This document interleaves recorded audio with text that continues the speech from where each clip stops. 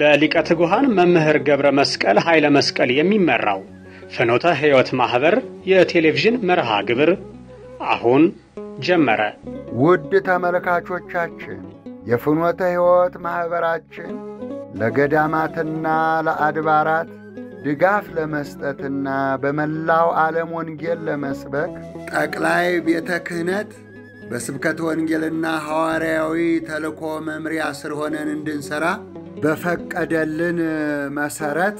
ይሄው እየሰራን እንገኛለን። እግዚአብሔር ይመስገን። ስለዚህ የኢትዮጵያ ኦርቶዶክስ ተዋህዶ ቤተክርስቲያን እምነት ተከታይ የሆናችሁ ሁሉ የማህበሩ አባል በመሆን አብረን በጋራ እንድንሰራ ይህ መንፈሳዊ መልእክታችን ይድረሳችሁ። ቸሩ አምላካችን እግዚአብሔር ኢትዮጵያንና ሕዝቦቿን ይጠብቅልን ለዘላለሙ አሜን።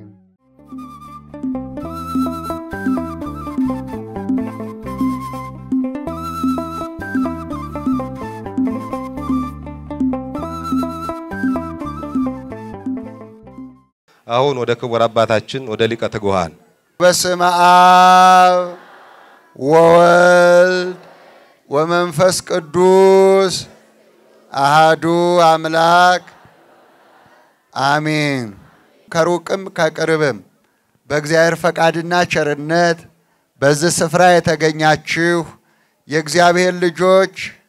እንደምን ከረማችሁ? እንኳን አደረሳችሁ። ከዋኖቹ አለቆች አንዱ ሚካኤል ሊረዳኝ መጣ። ትንቢተ ዳንኤል ምዕራፍ 10 ቁጥር 13 ሚካኤል ወገብርኤል ሩፋኤል ፋኑኤል በመጽሐፍ ቅዱስ የተጻፉ ናቸው። አንዳንዶች ቅዱሳን መላእክት በመጽሐፍ ቅዱስ የሉም የሚሉ ስላሉ ጥቅሱን የሚያዙና ተረዱበት። ሁለት ነገር ተናግሯል። ከዋኖቹ አለቆች ልብ በሉ፣ ዋኖቹ አለቆች 7 ናቸው። ክብር ምስጋና ለመድኃኔዓለም ይሁን። እግዚአብሔር የሾማቸው ከዋኖቹ አለቆች አንዱ ደግሞ የ99,000 አእላፋት መላእክት አለቃ ቅዱስ ሚካኤል ነው። ደስ ይበላችሁ፣ እግዚአብሔር ይመስገን። ሁለተኛው ምክትሉ ደግሞ መጋቢ ሐዲስ ቅዱስ ገብርኤል ነው። ክብር ምስጋና ለመድኃኔዓለም ይሁን። ሶስተኛው ደግሞ ፈታሕ ማኅፀን ቅዱስ ሩፋኤል ነው። እንዲህ እያለ 7ቱን ሊቃነ መላእክት ያስቀምጣቸዋል። ስለዚህ ከነዚህ ከዋኖቹ አንዱ ማን ነው?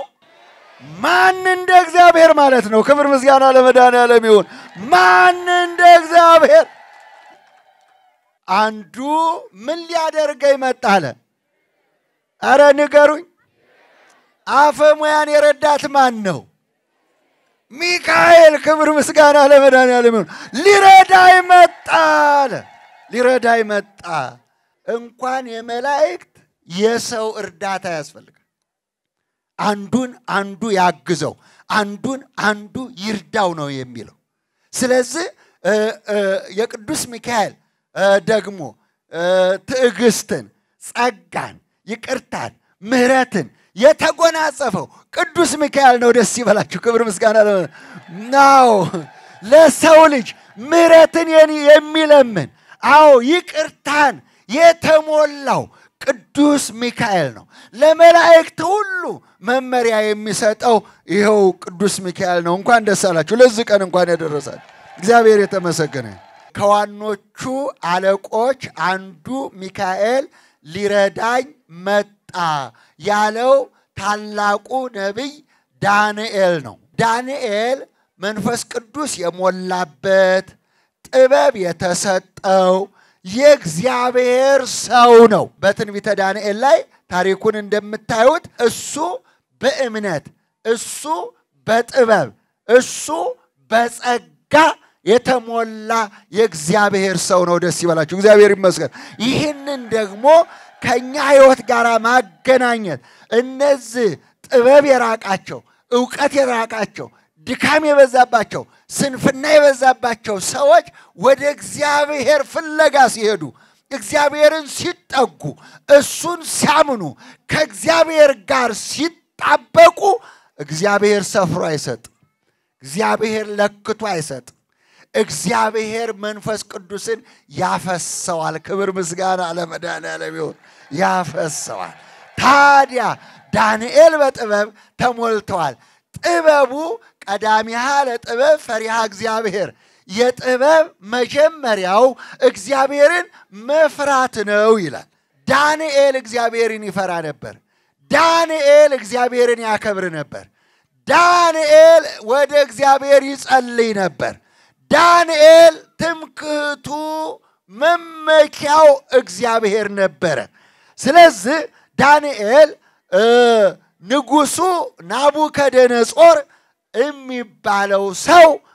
እግዚአብሔርን የካደ እግዚአብሔርን የማያውቅ አዎ ሰነፍ ይብል አብድ በልቡ አልቦ እግዚአብሔር ሰነፍ በልቡ አምላክ የለም ይላል ሐስሮ ረክሱ በምግባርهم በስራቸው ባስተሳሰባቸው ጎሰቆሉ ረከሱ ብሎ ልብ አምላክ ዳዊት እንደነገረን እነሆ ይሄ ሰነፍ ሰው አዎ እግዚአብሔር እስከ 30 ቀን ስሙ እንዳይጠራ ብሎ አዋጅ ነግሮ ነበር የእግዚአብሔርን ስም የሚጠራ ሰው ቢኖር እግዚአብሔርን የሚያመልክ እግዚአብሔርን ስሙን ጠርቶ የሚያመሰግን የሚለምን ቢኖር በአንበሶች ጉድጓድ ይጣላል የሚል የንጉስ አዋጅ ወጥቶ ነበር ይህ በአንበሳ ጉድጓድ ተጥሎ ቀርቶ በጫካ አንበሳ አድኖ ሰዎችን ይበላል አውሬውን ይበላል ስለዚህም እነዚህ ውስጥ ይጣላል ይበላል በሕይወት አይኖርም የሚል ነበር ይህ ጥበበኛ ግን አይ የእግዚአብሔር ቃልማ ምግብ ነው አለ የእግዚአብሔር ቃልማ ልብስ ነው አለ የእግዚአብሔር ቃልማ ሕይወት ነው አለ ከእግዚአብሔር ተለይቼስ እንዴት እኖራለሁ ምን በልቼ ምን ጠጥቼ ምን ለብሼ እንዴት እኖራለሁ እንዴት እውላለሁ እንዴት አድራለሁ ብሎ አሰበ የእግዚአብሔር ቃል ምግብ አይደለም ነው አይደለም ወገኑ ምናልባት ስጋችን እንደምትራብ ሁሉ ስጋችን እንደምትጠማ ሁሉ አዎ ነፍሳችን ትራባለች የእግዚአብሔርን ቃል በዚያን ጊዜ ረሃብ ይሆናል ረሃቡ ግን የእህልና የውሃ አይደለም እውነትን ከማጣት የእግዚአብሔርን ቃል ካለ መስማት ረሃብ ይሆናል ይላል አዎ አሞጽ ነው የተናገረው ስለዚህ እናቶች አባቶች ረሃብ ነው ነፍስ ትራባለች የእግዚአብሔርን ቃል ካጣች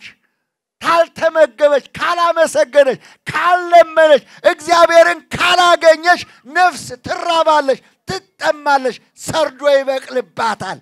አራዊት ይፈነጩባታል ከዚህ እግዚአብሔር ይጠብቀን ወገኔ የሰው አውሬ ስላለ ሰዎች እግዚአብሔርን ሲያጡ አውሬ ይሆናሉ ሰዎች እግዚአብሔርን ሲያጡ በረከትን ያጣሉ ሰዎች እግዚአብሔርን ሲያጡ ወደ መርገም ይገባሉ ሰዎች እግዚአብሔርን ሲያጡ ዘማዊ ይሆናሉ ሰዎች እግዚአብሔርን ሲያጡ ሌባ ይሆናሉ ሰዎች እግዚአብሔርን ሲያጡ ነፍሰ ገዳይ ይሆናሉ ደም አፍሳሾች ይሆናሉ ሰዎች እግዚአብሔርን ሲያጡ ጫካ ይገባሉ ወገኖች እግዚአብሔር ከኛ አይለይ ወገኖች ለእግዚአብሔርን ያጣው ንጉሱ ናቡከደነጾር እንደ አራዊት ጥፍር አውጥቶ እንደ ከብት ጭራ አውጥቶ 4 እግር አውጥቶ 7 ዓመት ከጫካ ገብቷል ከዚህ አድነን በሉ ወገኖች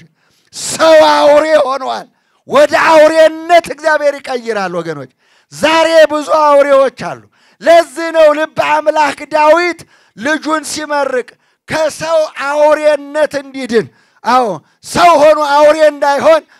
ልጁን ሲመርቀው እንዲህ አለ ልጄ ሆይ እባክህ ሰው ሁን እግዚአብሔርን የምታውቅ እግዚአብሔርን የምትፈራ በእግዚአብሔር መንገድ የምትሄድ ከእግዚአብሔር ጋር ሕይወትህ እንዲቀናልህ እግዚአብሔርን ያዝ ልጄ ሆይ ሰው ሁን ብሎ መረቀው ይላል ልጆቻችሁን እንዲበላችሁ መርቋቸው እሺ ልጆቻችሁን ሰው ሁን ሰው ያድርጋችሁ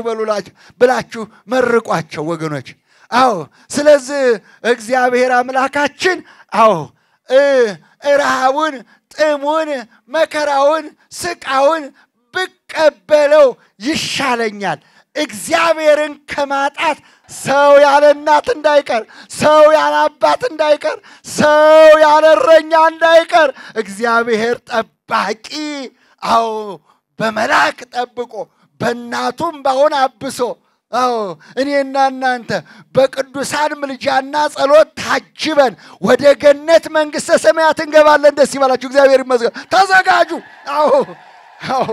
የስናፍጭ ቅንጣት መታከል እምነት ቢኖራችሁ እኮ ነው የሚለው ወገኔ እምነት እንዴት ያለ መሰላችሁ እምነት የማይታይ ነው እምነት ረቂቅ ነው እምነት ከማይታይ ነገር ሆነ የሚያምኑትን ታዲያ እንደ ቅዱስ ቶማስ የማይጠራጠር አዎ እንደ ቶማስ የሚጠራጠሩ ሳይሆኑ የሚያምኑትን እንደ ሐዋርያት የሚያምኑትን እንደ ቅዱሳኑ የሚያምኑት ቶማስ አለው ቶማስ አለ የኛ ጌታ የድንግል ማርያም ልጅ ከመቃብር ተነስቶ ሞትን ድል አድርጎ ክብር ምስጋና ለሱ ይሁን ሞትን ድል አድርጎ በስኮት ክፈቱ በር ክፈቱ መግነዝ ፍቱ መቃብር ክፈቱ ሳይል ሰላም ለእናንተ ይሁን አለ የኛ ጌታ ክብር ምስጋና ለሱ ሰላም ለእናንተ ይሁን ቶማስ አለው የልቡን ጥርጣሬ ኑፋቄ አይቷልና ተመልክቷልና ቶማስ አለው ያመንክ እንጂ ያላመንክ አትሁን አለው እኖ እጄ ይኸው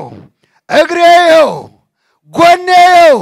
የተቸነገርኩት የተወጋሁት ይኸውልህ ብሎ አሳየው ይላል ያን ጊዜ ጌታዬ አምላክ ያለ ቶማስ ክብር ምስጋና ለመድኃኒዓለም ይሁን አምናለሁ ጌታዬ ነህ አምናለሁ አምላኬ ነህ አምኛለሁ አለ ቶማስ አለው ስላየኝ አመንከኝ ሳያዩኝ የሚያምኑብኝ ብፁዓን ናቸው አለ ክብር ምስጋና ለመድኃኒዓለም እኛ ያወላሽ ሳናያመንን አዎ ሳናያመንን ሰምተን አንብበን ተረድተን ኢየሱስ ክርስቶስን በልባችን ጽላት የጻፍነን ደስ ይበላችሁ እግዚአብሔር ይመስገን እኛ ኢትዮጵያውያን እንደዚህ ነው ያመንነው ወገኔ ስለዚህ አዎ ዳንኤል አምነዋል ዳንኤል ጸልየዋል ዳንኤል ተንበርክቋል ያን ጊዜም መጋቢው ያን ጊዜም ጠባቂው ኃያሉ ሚካኤል ከዳንኤል ጋራ በአንበሶች ጉድጓድ ተገኘ ደስ ይበላችሁ እግዚአብሔር ይመስገን በአንበሶች ጉድጓድ ተገኘ እነዚህ 6 አንበሶች ለዳንኤል ሰገዱለት ደስ ይበላችሁ የአንበሶቹ ጉድጓድ በትልቅ ድንጋይ ተገጥሞ ነበር እነሆም በላው ላይ ታትሞበት ነገር በማለዳ በጠዋቱ ዳንኤል ተበልቶ እንደው አልተበላ እንደው ይሄንን ለማየት ንጉሱ በማለዳ ወደዛ ወደ ዳንኤል ጉድጓድ ሄደ ይላል አንተ የእግዚአብሔር ሰው ዳንኤል ሆይ ያመንከው እግዚአብሔር ያድን አለው ክብር ምስጋና ለመድኃኒዓለም ጥበበኛ ስለሆነ አዋቂ ስለሆነ ንጉሱም ይወደው ነበር ግን ከሳሾች ስለነበሩ ነው ስለዚህ በኋላ ሲከፈት ዳንኤል ካንበሶቹ ጋራ እግዚአብሔርን ያመሰገነ ያሸበሽባል ክብር ምስጋና ለሱ ይሁን ካንበሶቹ ጋራ ያሸበሽባል እኖ ሁለተኛው ደግሞ ቅዱስ ሚካኤል ከሱ ጋር ነበር በአንበሶቹ ጉድጓድ ክብር ምስጋና ለሱ ይሁን ያን ጊዜ ንጉሶ ያለ ንጉሶ ሻመት ንገስ አለው እኖ አምላኬ ፈጣሪ እግዚአብሔር መልአኩን ልኮ የአንበሶቹን አፍ ዘግቶ እኖ አዳነኝ አለ ክብር ምስጋና ለሱ ይሁን እግዚአብሔር ይመስገን ወገኖች እንግዲህ ዳንኤል ወጣ ሹመቱም ጡፍ ሆኖ አደገ ይላል ክብር ምስጋና ለሱ ይሁን እናቶች አባቶች እህቶች ወንድሞች ስለዚህ ይሄ ነው ጥበበኛ የተባለው ይሄ ነው መንፈስ ቅዱስ የሞላበት የመንፈስ ቅዱስ ማደሪያ የተባለው ይሄ ነው እግዚአብሔርን ያወቀው ጥበበኛ ወገኖች ስለዚህ ከዋኖቹ አለቆች አንዱ ሊረዳኝ መጣ አለ ማን ነው ስሙ ቅዱስ ሚካኤል ሊረዳኝ መጣ አለ ክብር ምስጋና ለሱ ይሁን ይሄ ነው እርዳታው ወገኔ ይሄ ነው ጥበቃው ወገኔ እኛንም ይርዳን ቅዱስ ሚካኤል እኛን የሚጠብቀን ቅዱስ ሚካኤል ከፈራነው መከራ ያውጣን ቅዱስ ሚካኤል ከተቸገርንበት መከራ እግዚአብሔር ያውጣን ቅዱስ ሚካኤልን ልኮ ክብር ምስጋና ለሱ ይሁን አዎ እንግዲህ ቅዱስ ሚካኤል በዛን ዘመን ይላል በዛን ዘመን በብዙ ቦታ የተገለጸበት በብዙ ቦታ የተጠቀሰው በብዙ ቦታ ስሙ የተጠራበት የቅዱስ ሚካኤል መልእክት ብዙ ነው አሁን ደግሞ ሁለተኛ ላሳያችሁና ልሂድ የይሁዳ መልእክት ምዕራፍ 1 ቁጥር 8 ጀምራችሁ በደንብ አንብቡ ይሄ በሐዲስ ኪዳን የተጠቀሰ መልእክት ነው እነሆ ዲያብሎስ ስለ ሙሴ ሥጋ በተከራከረ ጊዜ ቅዱስ ሚካኤል እግዚአብሔር ይገስጽህ አለው ይላል ክብር ምስጋና ለመድኃኔዓለም ይሁን የኔና የናንተ ከሳሽ ማን ነው ቅዱስ ጳውሎስ አንበሳውንና ዲያብሎስን በአንድ ጥቅስ አገናኝቷቸዋል ልብ በሉ ዳንኤልን አልዋጡትም አማኝ ስለሆነ አማኞችንም ለማዋጥ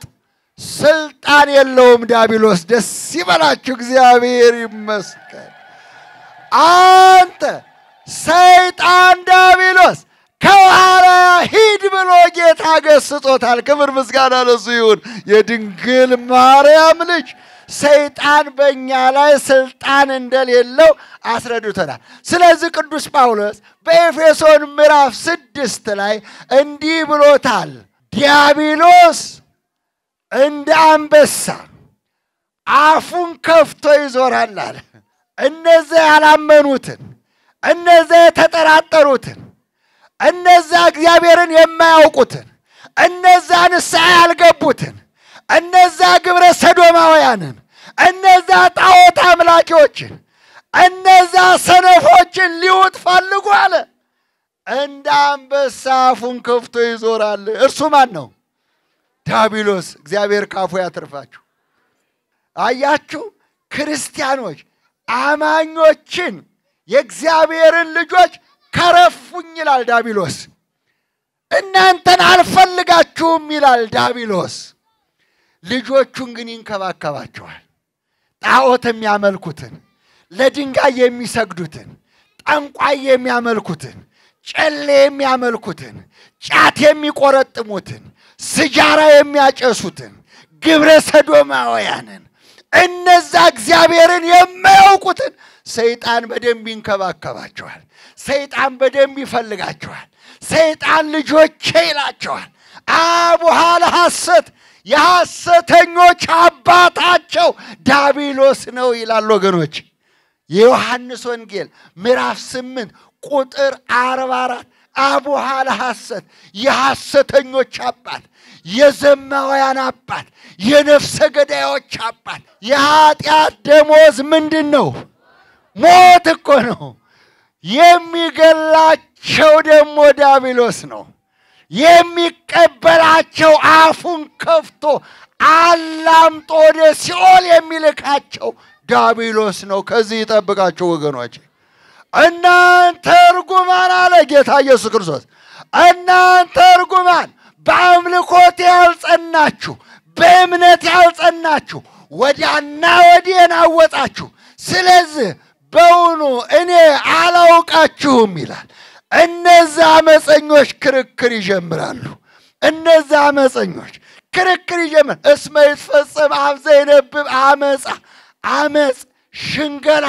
የሚናገር አንደበት ይዘጋል ይላል ወገኔ እዛ ጋር ከራከራለሁ ይላል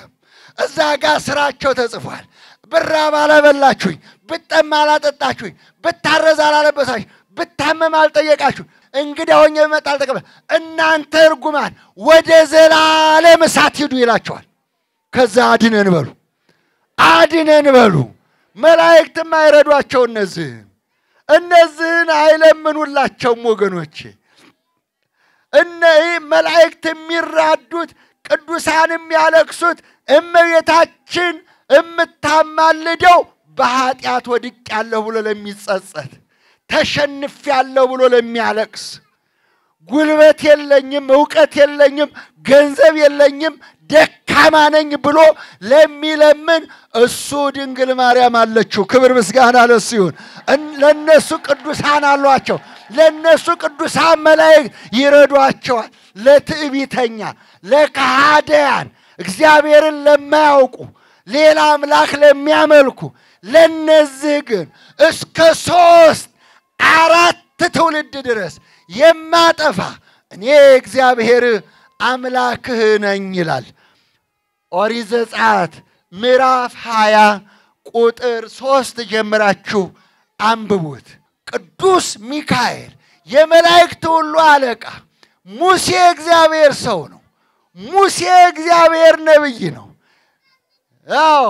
የነቢያትም አለቃ ነው እግዚአብሔር የጠራው እግዚአብሔር የባረከው የእግዚአብሔር ሰው 600,000 እስራኤላውያንን በቅዱስ ሚካኤል መሪነት ከግብጽ ምድር ያወጣ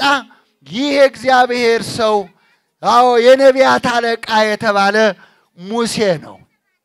ስለሱ ሥጋ ተከራከረ እሱ ለኔ ይገባል አለ ነው የሚለው ያን ጊዜ ቅዱስ ሚካኤል በተረጋጋ መንፈስ በትዕግስት አልተሳደበም ይላል እንደ አምላካችን እንደ ጌታ ኢየሱስ ክርስቶስ ስድብ አልተሳደበም እርግማንም አላወረደም እንዲህ አለው ይላል አንተ በተናገርክበት በዛፍ እግዚአብሔር ይገስጽህ አለው ክብር ምስጋና ለመድኃኔዓለም ይሁን ቅዱስ ሚካኤል ይህ ትውልድ ግን የስምንተኛው ሺህ ትውልድ ግን ባለስልጣኖችን ይሳደባል ይላል ዛሬ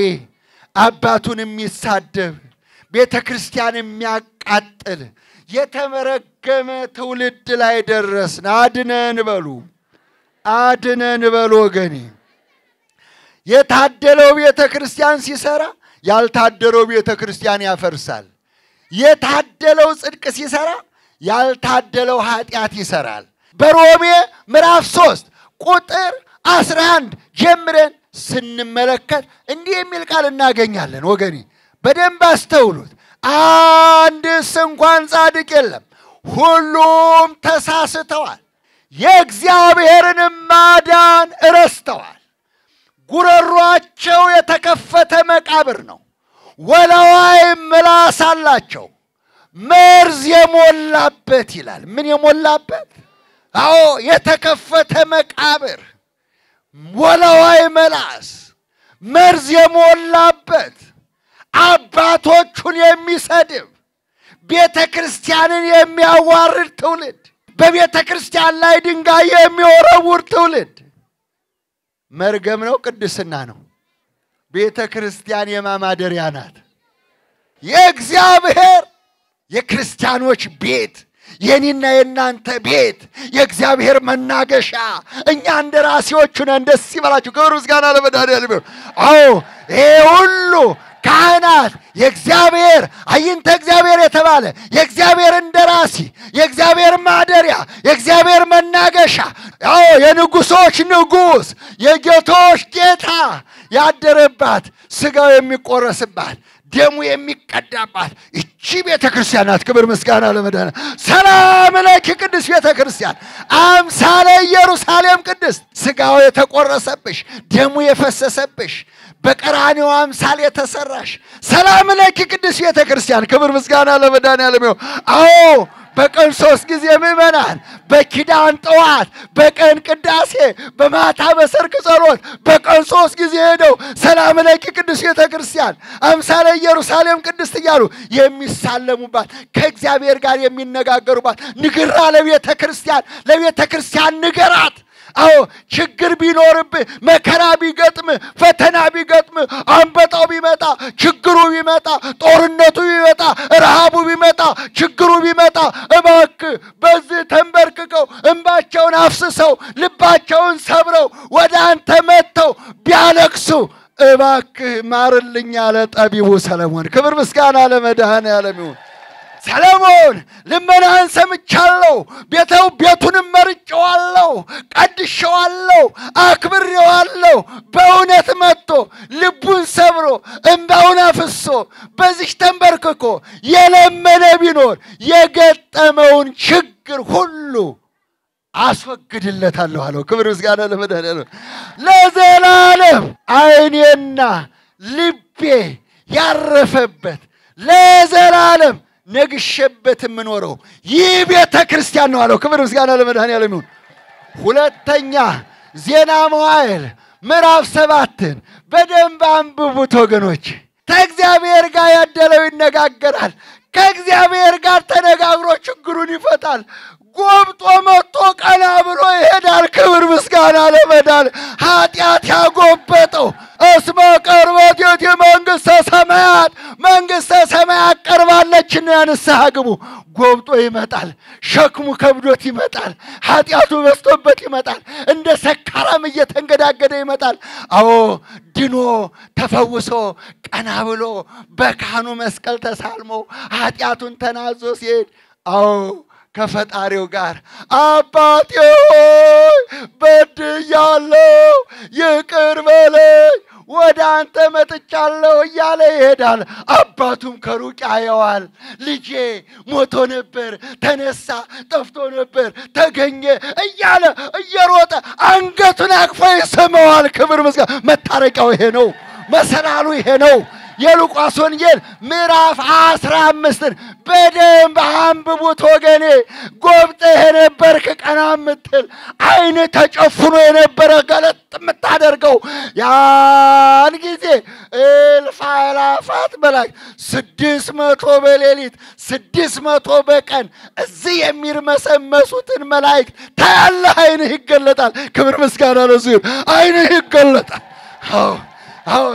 ኤልሳ ሲጸልይ አይንህ ይገለጣል አንተ ንስሐ ስትገባ አይንህ ይገለጣል ያን ጊዜ ቤተ ክርስቲያን ጠባቂው ማን እንደሆነ ታያለህ ወገኔ ያው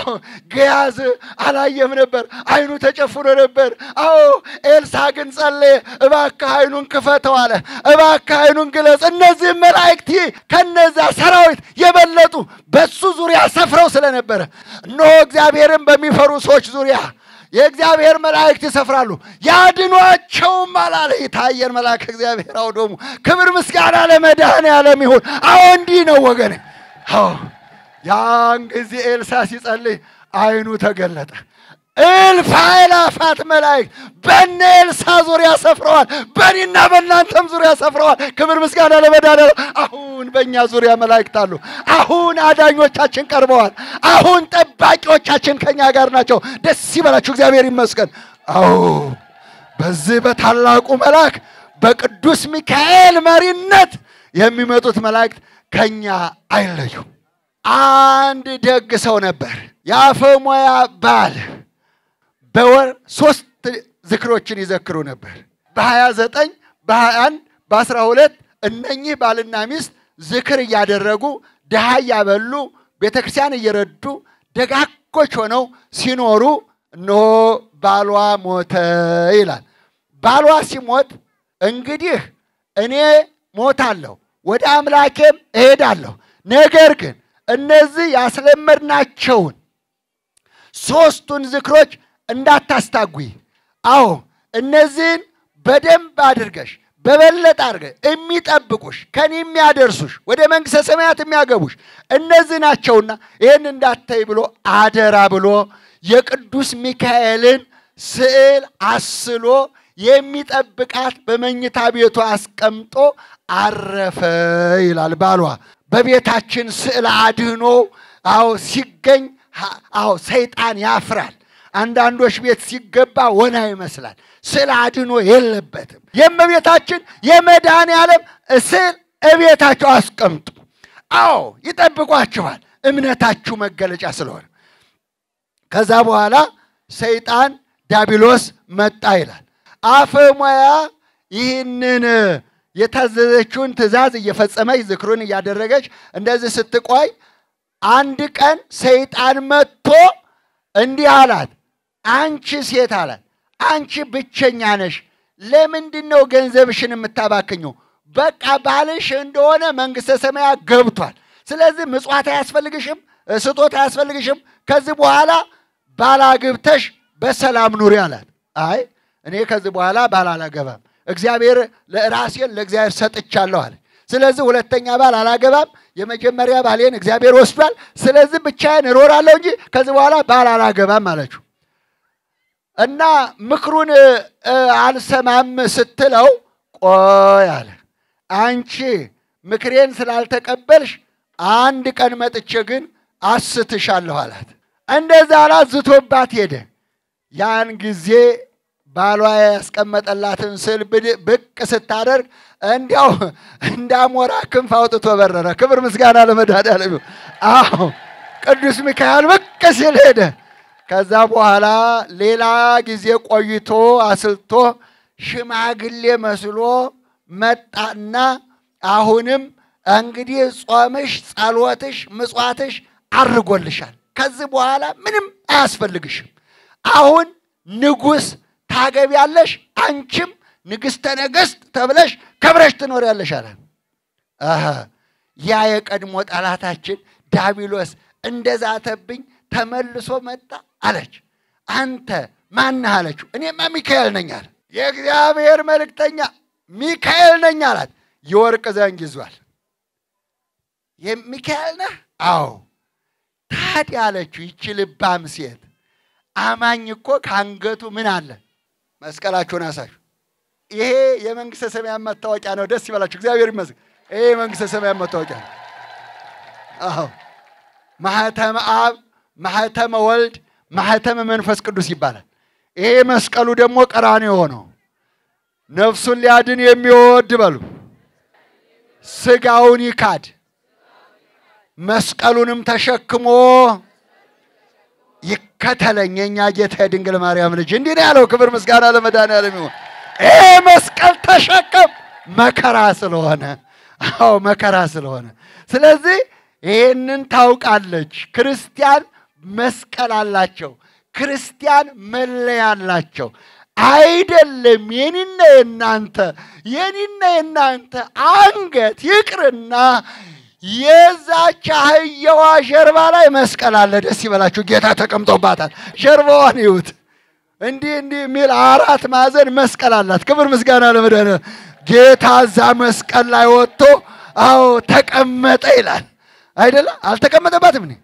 የዋህ እኮ ስለሆነች ቅን ስለሆነች እኮ ነው ሁሉን አገልጋይ ስለሆነች እኮ ነው ወገኔ የኛ ክፋት ግን አላስጠጋለው እሱን እንዲያው የሚገርም ነገር እኮ ነው እናንተ ስለዚህ ክርስቲያኖች መስቀል አላቸውና ስለዚህ አንተ አለችው አንተ የእግዚአብሔር መልእክተኛ ሚካኤል ከሆንክ አለችው በበትረ መስቀልህ ላይ መስቀል የታለ ዘንግ ነው ያስከው ስለዚህ አንተ መስቀል መያዝ ነበረብህ የቅዱስ ሚካኤል መስቀል አለው አውቀዋለሁ አለች ክብር ምስጋና ለመድኃኒዓለም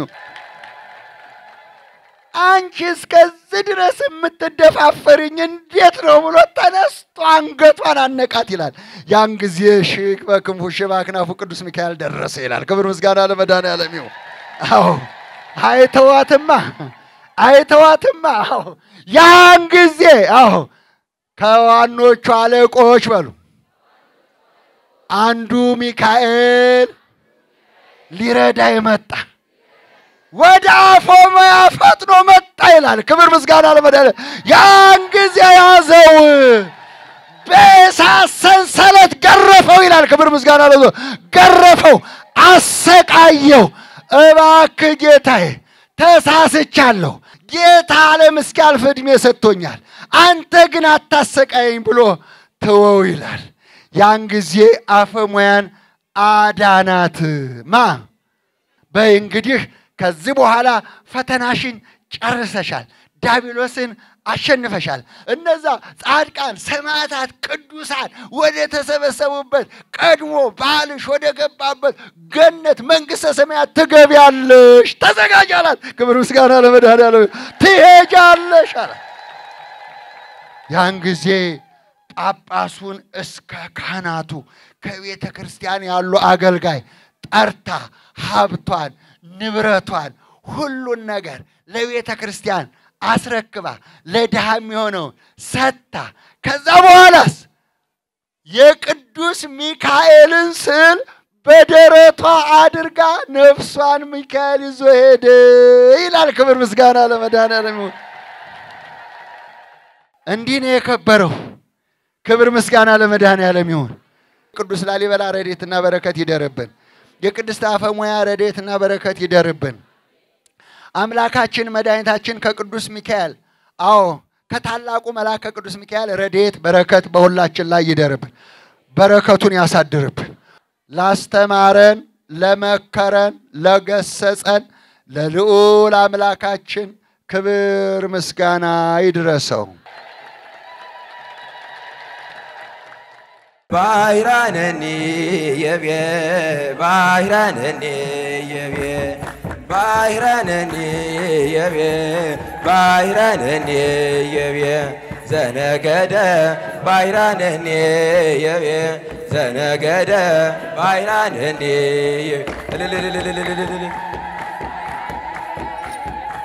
ዘነገደ ባይራነኒ የቤ ባይራነኒ የቤ ባይራነኒ የቤ ባይራነኒ የቤ ባይራነኒ የቤ ዘነገደ ባይራነኒ የቤ ዘነገደ ባይራነኒ የቤ ዘነገደ ባይራነኒ የቤ ዘነገደ ባይራነኒ የቤ ባይራነኒ የቤ ባይራነኒ የቤ ባይራነኒ የቤ ባይራነኒ የቤ ዘነገደ ባይራነኒ የቤ ዘነገደ ባይራነኒ የቤ ዘነገደ ባይራነኒ የቤ ዘነገደ ባይራነኒ ጸሎት የሚያደርጉልን መልአከ ሰባት ቆሞስ አባ ወልደ ጊዮርጊስ ይሆናሉ። ወደ እርሳቸው እግዚአብሔር ከሁላችን ጋር ይሁን። አቡነ ዘበሰማያት አባታችን ሆይ በሰማያት የምትኖር ስምህ ይቀደስ፣ መንግሥትህ ትምጣ፣ ፈቃድህ በሰማይ እንደሆነች እንዲሁም በምድር ትሁን። የዕለት እንጀራችንን ስጠን ዛሬ፣ በደላችንን ይቅር በለን እኛም የበደሉንን እንደምንል፣ አቤቱ ወደ ፈተና አታግባን ከክፉ ሁሉ አድነን እንጂ መንግሥት ያንተ ናትና ኃይል፣ ክብር፣ ምስጋና ለዘላለሙ አሜን። እመቤታችን ቅድስት ድንግል ማርያም ሆይ በመልአኩ በቅዱስ ገብርኤል ሰላምታ ሰላም እልሻለሁ። በሐሳብሽ ድንግል ነሽ፣ በሥጋሽም ድንግል ነሽ። የአሸናፊ እግዚአብሔር እናት ሆይ ሰላምታ ላንቺ ይገባሻል። ከሴቶች ሁሉ ተለይተሽ አንቺ የተባረክሽ ነሽ፣ የማኅፀንሽ ፍሬ የተባረከ ነው። ጸጋን የተመላሽ ድንግል ሆይ ደስ ይበልሽ፣ እግዚአብሔር ከአንቺ ጋር ነውና ከተወደደው ልጅሽ ከጌታችን ከመድኃኒታችን ከኢየሱስ ክርስቶስ ዘንድ ይቅርታና ምሕረትን ለምኝልን ኃጢአታችንን ሁሉ ያስተሰርይልን ዘንድ ለዘላለሙ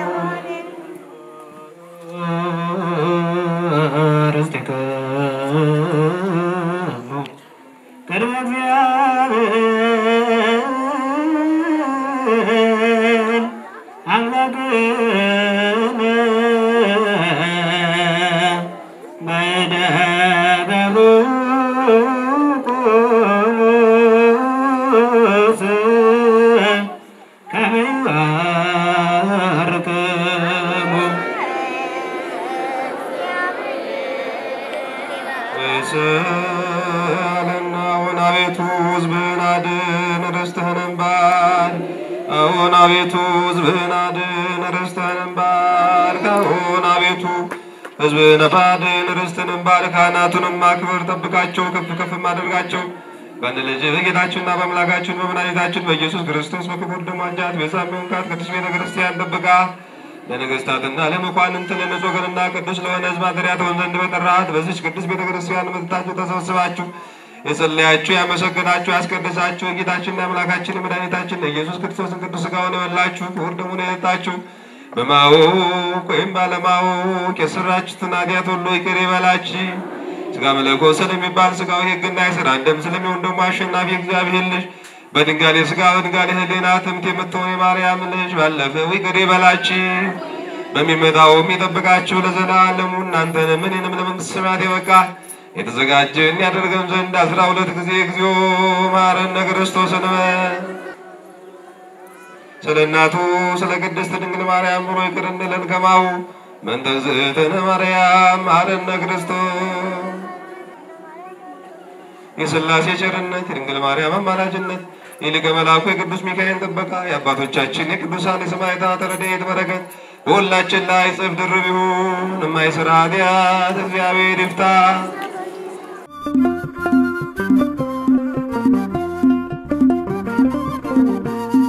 ባይራነኔ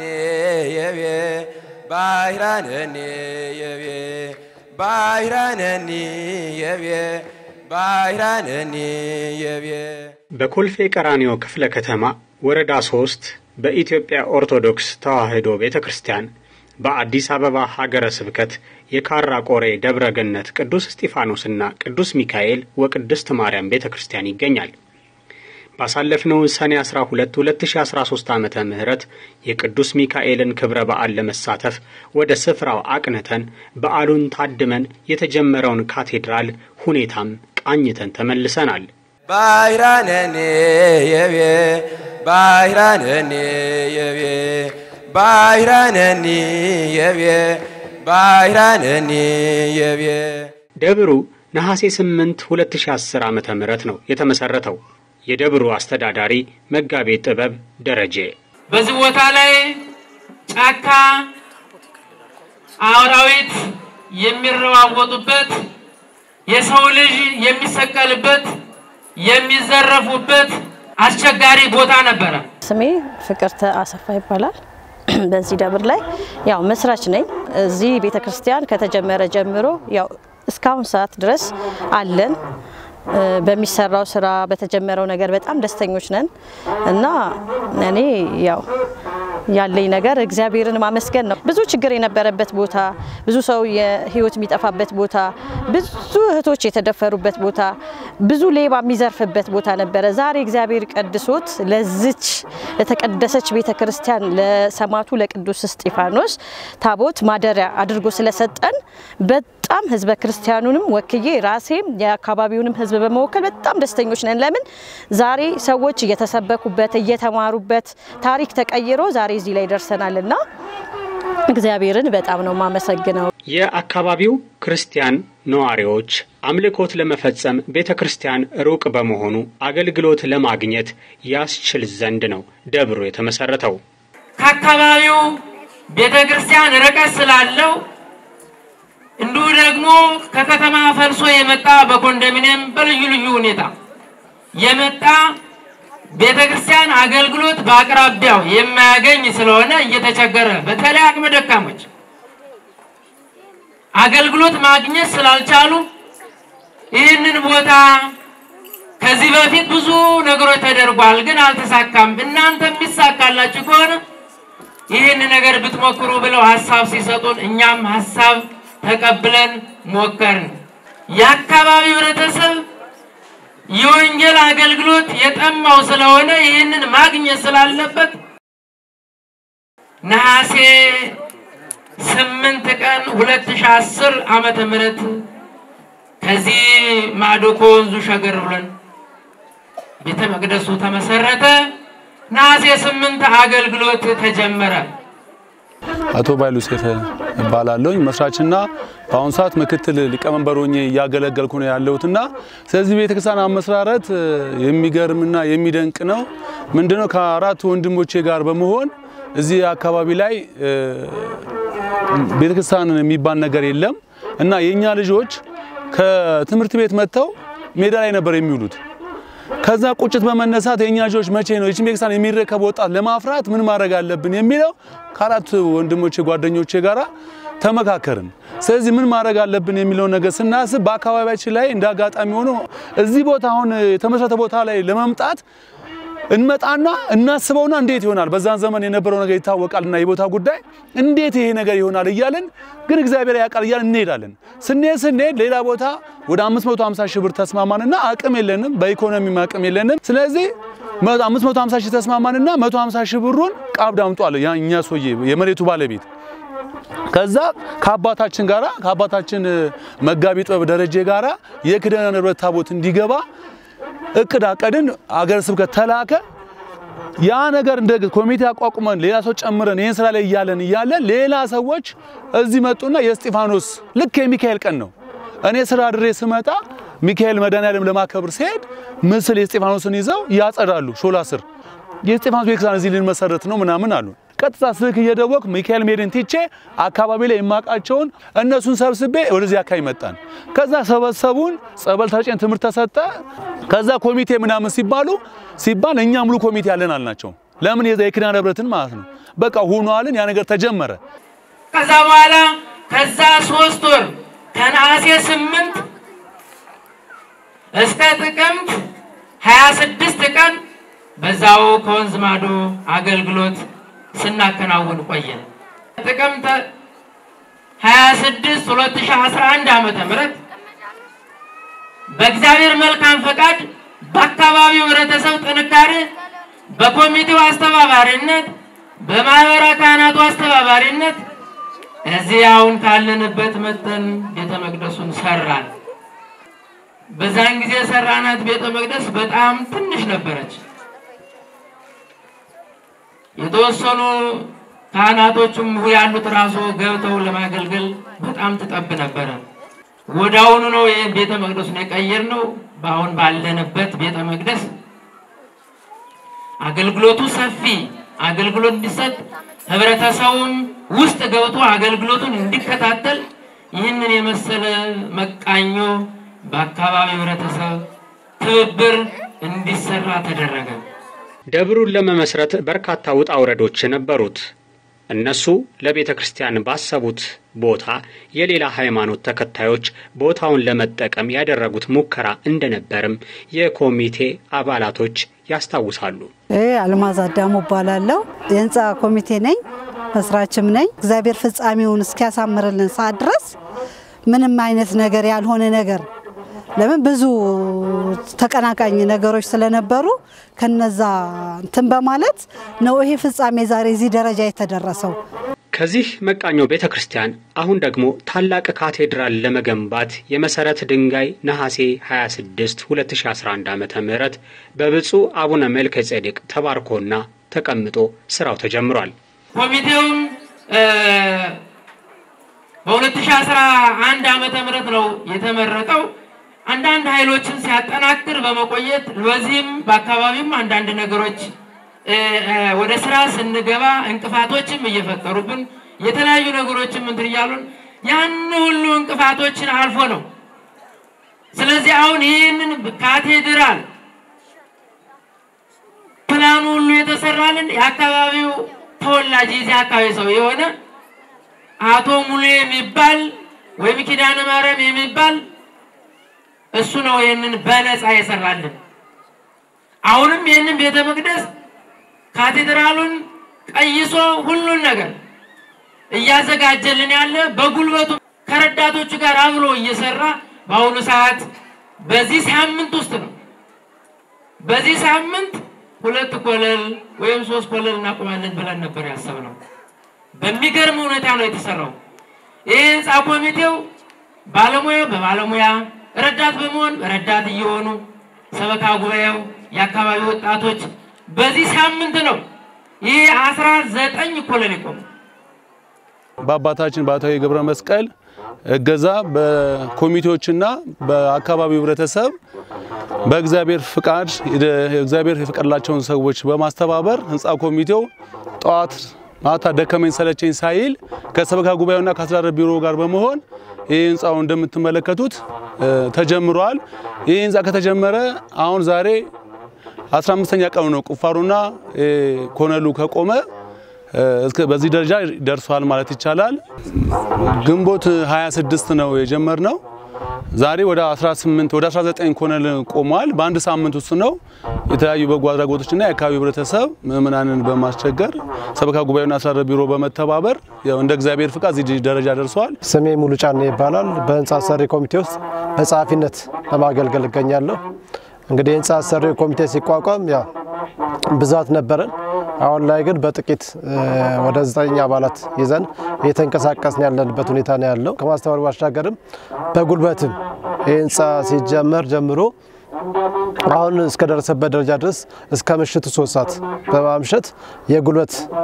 ዋጋውን በመስጠት ሌሎችንም ጊዜያቶችን በመስጠት እየተተገበረ ይገኛል ማለት ነው 1600 ካሬ ሜትር ላይ የሚያርፈው ካቴድራል አሁን ላይ ኮለኖችን በማቆም የመሰረት ስራው ቀጥሏል እኔ በክረምናን ዳንኤል አባተ ባላለው ህንጻ ያረፈው 1600 ካሬ ላይ ነው ሰው ሲሰጥ የሚታይ ነገር ይፈልጋል የሚሰራ ነገር ይፈልጋል ህንጻው ኮሚቴም እንደምታዩት ይው በቃ ለዚህ ደረጃ ማድረስ ራሱ ትልቅ ካይምሮ ይበላይ ነው ደስታዬ ወደር የለውም ህንጻው ኮሚቴም አሁንኛ እግዚአብሔር ሰርቶን በ10 ምናምን ቀን ውስጥ እየተሰርቶ ህንጻ ቆሞ ሲያዩት ምንም ግን ያልነበረንም ማክሲመም 30 ምናምን ሺህ እንኳን አልሞላም ሲጀመር ማለት ነው ዛሬ እዚህ ደረጃ ደርሷል እግዚአብሔር ስሙ የተመሰገነ የካራቆሪ ህዝብ ጠቅላላ ህዝበ ክርስቲያኑ በውጭም በቅርቡም ያሉት ደስ ሊላቸው ይበላችሁ ያመሰግናለሁ የኔ ደስታ ይወደር ነው ዲዛይኑን የሰራልን አካል አንድ ክርስቲያን ወንድማችን ነው አሁንም ህንጻውን በክትትል እየተገበረልን ያለ እየተከታተለ እስከ ማታ እስከ 3 ሰዓት እንደ ኮሚቴ ከኛ ጋር አብሮ እያመሸ እየሰራ ያለ አንድ ወንድም ነው ይሰራልን በነፃ ነው እግዚአብሔር መጀመሪያ ያመሰግናለሁ ከዛ በመቀጠል ብዙ ወንድሞች አለ ይሄ ህንጻ ኮሚቴው ይሄ ህንጻውን ለመስራት በጎ አድራጎት በነፃ ነው እየሰራልን ያለው ባለሙያው ዳንኤል የገብርኤል ቤክሳን ጸበል ቦታ አሰሪ ነው እሱም ከጎናችን በመለየት እሱንም እናመሰግናለን ህንጻ ኮሚቴውንም እናመሰግናለሁ ከዚህ በተረፈ ግን ሁሉም የኢትዮጵያ ህዝብ የኢትዮጵያ ኦርቶዶክስ እምነት ተከታይ የሆነ ችግራችንን ተመልክቶ ህንጻው በመንሰራበት ሰዓት ከጎናችን እንዲቆምና እንዲያግዘን ነው የምፈልገው አስተዳደራችን እዚህ ያደረሱን በሳቸው ኃይል ነው እና አባታችን በጣም ጎበዝ ሰው ናቸው እና የሳቸው ብርታት የሳቸው መንገድ እኛንም ቆይ እንዲ ነው ቆይ በዚህ ነው ይያሉ እዚህ ላደረሱን የሳቸውን ደሞ በበለጠ ራውን ደሞ የጀመርነው ነገር አሁን ሰው ያስፈልገናል ረዳት ያስፈልገናል አሁን በዚህ ሰዓት ላይ ነው እንግዲህ የሁሉንም እርዳታ የምንጠይቅበት ሰዓት ከእግዚአብሔር ፍቃድ ጋር በቃ ህዝቡን ያስተባበርን ያነቃነቀን ዛሬ ለዚህ ለመድረሱ መሬቱም ያው እየተስፋፋ ነው ካርታውም ተጀምሯል በሂደት ፍርድ ቤት ያለውን ጉዳይ ተዘግቶልናል እንደ እግዚአብሔር ፍቃድ እንግዲህ አሁን ባጭ ጊዜ ውስጥ ይተሰራል ብለን እናስባለን አዎ የተለያዩ ግባቶች አሁን እንደምታዩት ባዶ ነው ሜዳው እንዳለ ባዶ ነው የሚታዩ ነገር የለም ስለዚህ ጠጠር ያስፈልጋል አሸዋ ያስፈልጋል ፌሮ ያስፈልጋል ሲሚንቶ ያስፈልጋል እነዚህ ግባቶችን የሚያቀርብልን ድንጋይ ያስፈልጋል እነዚህ ግባቶች የሚተባበረን ካገኘን ቀደም ባልኩት ልክ ባጭር ጊዜ ለማጠናቀቅ ይረዳናል ማለት ነው እውነት ለመናገር ካህናቱን በሙሉ አጥር በማጥር አግዘውናል በቃ ይሄ አጥር ስንታጠራና ውጅንብር ነበረ ያንን ግን በያስተባበሩ እየቆፈሩ በቃ አልነሰ ደከመኝ ሳይሉ እንደ በቃ ካህናቱ በቁፋሮም በቃ ልማት ላይ ተዘጋጅተው በጣም ያገለገሉ ነው ሰንበት ትምህርት ቤቱም እንደዛው ነው አሁን ሰንበት ትምህርት እንደምታዩት ያጭር ጊዜ አዳራሽ ሊሰሩን ጨመተዋል አሁን ቆርቆሮ በማጣታቸው ነው ቁሟል እንደምታዩት ፍለፊት ነው ያን እዚህ ደረጃ ደርሰናል እንግዲህ ወደ ካራቆሬ ደብረገነት ቅዱስ እስጢፋኖስ ቤተክርስቲያን ያመራ ነው ባሳለፍነው ሰኔ 12 የቅዱስ ሚካኤል በዓለ ንግስ ላይ ለመታደም ነበርና በዚህ የንግስ በዓል በመላከ ስብሃት ቆሞስ አባ ወልደ ጊዮርጊስ የወለቴ ማዕዶተ ዮርዳኖስ ቅዱስ ዮሐንስ ቤተክርስቲያን አስተዳዳሪ ጋባዥነት ሊቀ ትጉሃን መምህር ገብረ መስቀል ኃይለ መስቀል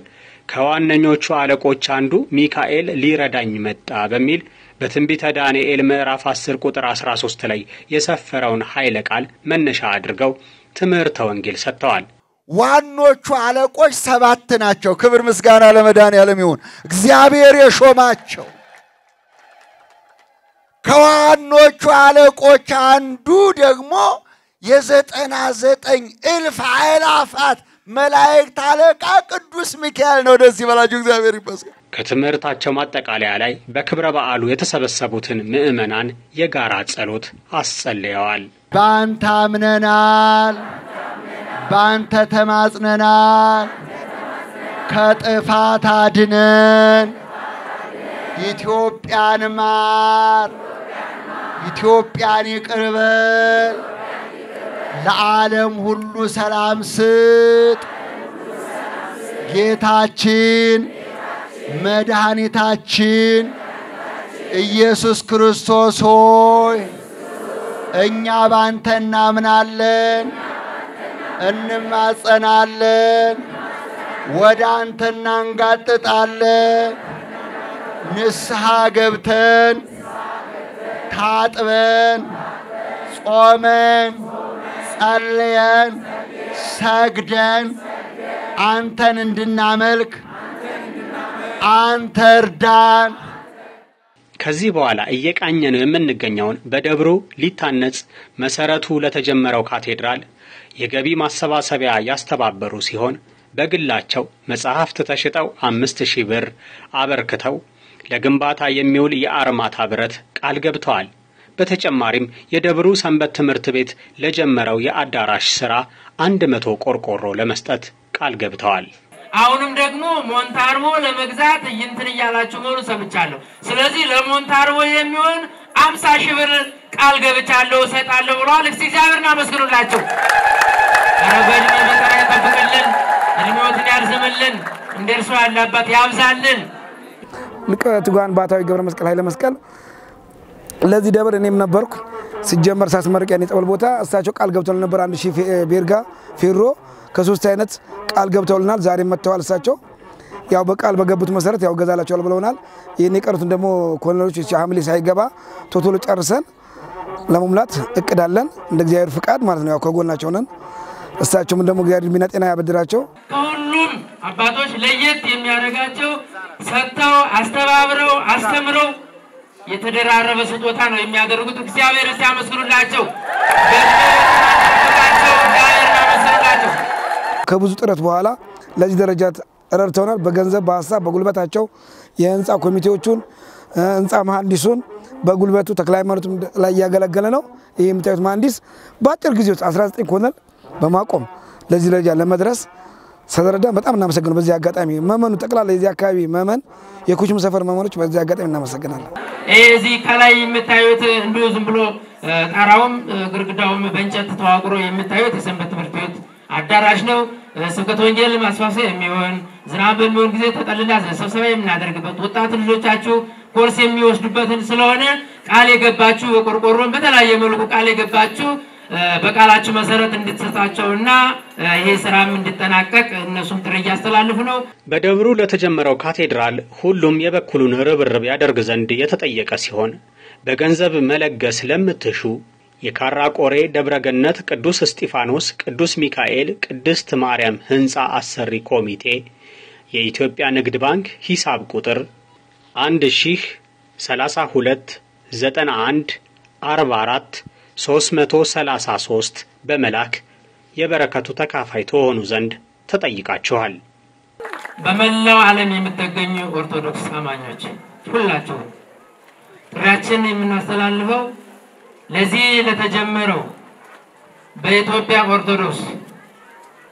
በአዲስ አበባ ሀገረ ስብከት በኮልፌ ቀራኒዮ ክፍለ ከተማ ወረዳ 3 ካራ ቆሬ ደብረገነት ቅዱስ እስጢፋኖስ ቅዱስ ሚካኤል ቅድስት ማርያም ቤተክርስቲያን ህንጻው ካቴድራሉ ስለተጀመረ ሁላችሁም የተቻላችሁን በተለያየ መልኩ ማገዝ መርዳት መስጠት የሚፈልጉሉ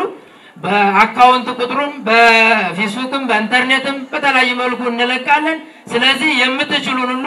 በሐሳብም በጉልበትም በገንዘብም በእውቀትም እንድትረዱን እንድታግዙን ስንል በቅድስት ቤተክርስቲያናችን ስም ጥሪያችንን እናስተላልፋለን። አገራችን ኢትዮጵያን ይጠብቅልን፣ ህዝባችን ከስደት ከመከራ ይጠብቅልን፣ ደዌውን ሕማሙን ያስወግድልን፣ ቤታችሁን ይባርክልን። ባይራነኔ የቤ ባይራነኔ የቤ ባይራነኔ የቤ ባይራነኔ የቤ የፍኖተ አብርሃም የብዙሃን በጎ አድራጎት ማህበር አባል ይሁኑ። ወርሃዊ ክፍያዎትን ይክፈሉ። ስለ ተበብሮ ከልብ እናመሰግናለን። ያዕቆብ ምዕራፍ 2 ቁጥር 14